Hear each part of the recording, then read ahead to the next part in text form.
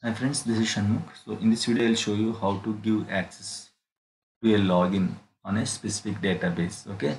So in case if anyone is looking for permissions on any database, how to give the access for a login on a specific database. Okay.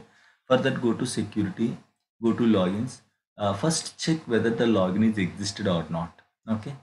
Check whether the login is existed. To which login you want to give access. Check the login name in this list. If the login is existed, that's fine, you can proceed. If the login is not existed, you have to create the login, either Windows login or SQL login. Creating logins and all you can see in the old videos. Okay, so directly login is already there.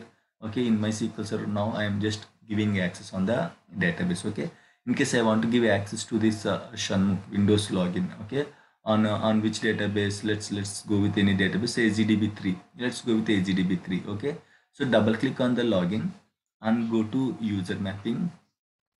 Okay, and go to select this particular database. Once you select it, then only these roles will be okay enabled. Okay, so select this particular database, which database you want to give access, and you can give the default schema name as DBO.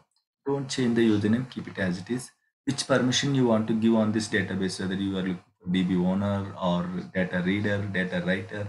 If they are looking for data reader, okay, means this particular login has to read all the tables in this AGDB3 database. Okay, for that you have to provide data reader. Okay, if this particular Shanmukh has to write the data to the particular database, then you have to provide data writer.